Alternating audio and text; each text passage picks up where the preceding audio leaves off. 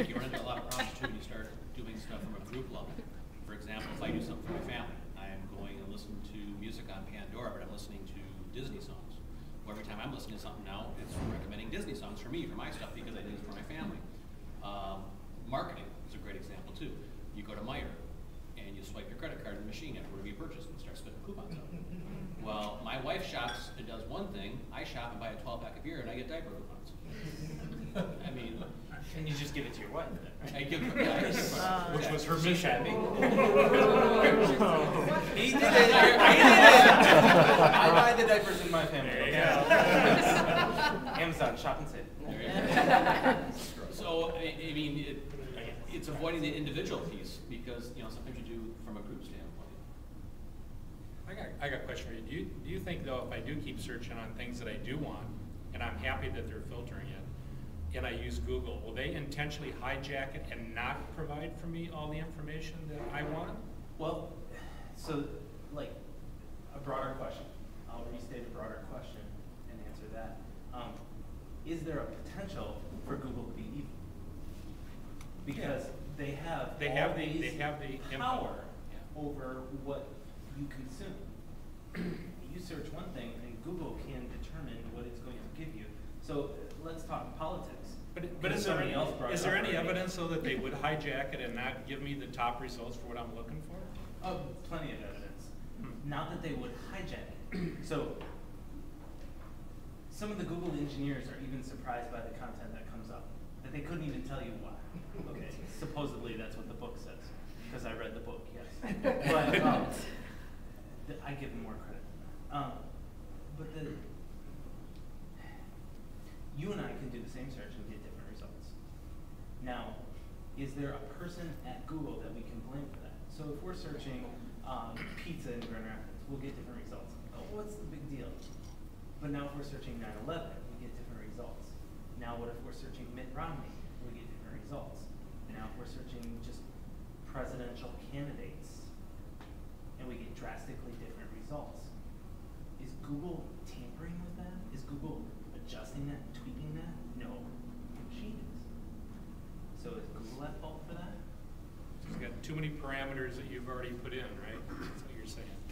Not even too many parameters, just that there's the mechanism is complex. You know, the algorithm is in depth.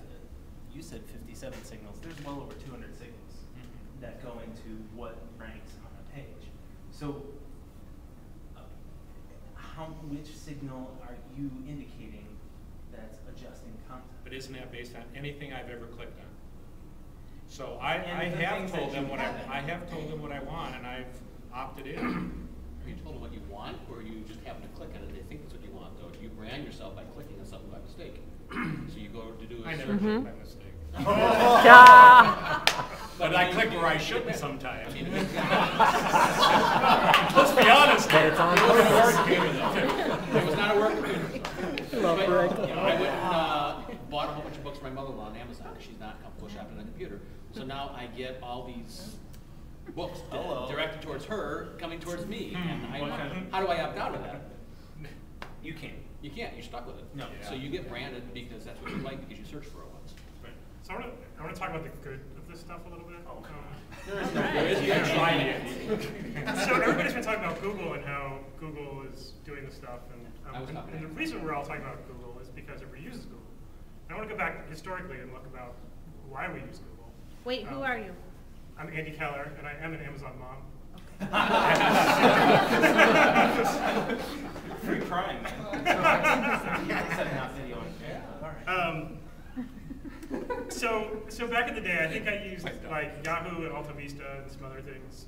Alta Vista. Yahoo has this whole thing of like curation of let's let everybody curate, and we'll build this huge index of like, you know, like tiered, the directory, which was like talk about curation. It was you never got anything new. You never got anything that was kind of independent or small. It was like just massive like telephone book. And then, so I remember when Google came around, and it was so new and enlightening. It was like just a search box. And not only that, but when you searched, it gave you results that were good. Because at the time, you'd search Yahoo, and the results were terrible. And AltaVista was pretty decent, but then you had all these aggregators, you know, that would search all the search engines and give you like an aggregate result of all the other search engines. The problem right now, I think, is really on us, is that we're all using Google. And we're not even looking at other search engines and comparing, is Google giving me really bad results that are curated for me using data that I shouldn't be giving them? Or are they just giving me the best results, and it's still the best search engine? Well, and I think, you know, Microsoft's dying for people to use their search engine. they're paid to use it. I get paid. So you should try another search engine and see, you know, are the top 10 the same? Are they better? Are they different? Should I, if I'm searching for something I'm really doing research, maybe I should be trying five or six different search engines. The long and short of it is, you're only as good as the data you have. And Google is continuing to get better because they have all these click signals, because they know what people click through. I do SEO for a living, and my clients, if they show up on page 1, if this is before super personalized search, if they didn't get clicked on, they would drop. Just strictly because people didn't click on them. They never visited them. So it's just what you're getting at is the balance with SEO, the balance between marketers trying to reach people and people trying to reach results that are not what the marketer is trying to give them. potentially. So there's this my conflict. clients are the right thing, but Right, of course. Of course, so there's this conflict of people want to push results on people, on other people, and you want results that are really the best. And what is the best? You know, there's PageRank, there's now the social stuff that they're doing, so you can like +1 something, and then if one of your friends +1 something, then it's more likely to appear in your results because it's probably better for you.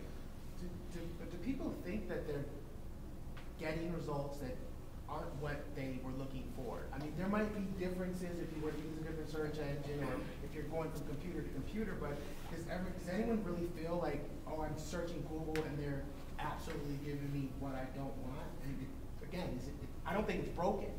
Well, to go back to, I totally agree. And to go back to what Andy first started to say is that, hey, you guys are talking about the negatives of all this, but it's really good. Like, we use Google, 65% of the population uses Google. Why? Because it works. It gives you what you want. If you don't want it, you're gonna vote with your clicks and you're gonna go to Bing. But I don't think that it's giving you what you want is based on... It's answering your question. It's answering my question. It's not which is what you want. I don't think it's serving me something, you know, like Amazon serves you things based on, well, you like this movie or that scene. I find that different than maybe a search that I do in Google and I get something that's answering the question that I'm asking them. The difference is that it's actually doing the same algorithm stuff that Amazon is. Based on the fact that you vote Democratic, that you click on Democratic articles, you're going to see more democratically slanted content in your Google results. But see, the way I use Google though is more to answer questions. Now, it's not me. If I'm slanted towards the Republican Party or whatever, and I'm looking at Google News and I'm seeing more Republican articles, I understand that. But most of the times, and I think the way that most people use Google is to answer a specific question. Fair enough, but the specific answers are going to be honed. This is the filter. Are going to be honed based on what you've consumed in the past. So if you've ever clicked on +1, if you've ever clicked on like, if you've ever clicked on a result in Google and bounced back, that's a negative vote. If you've clicked on it and stayed on that site, that's a positive vote. Google's tracking that.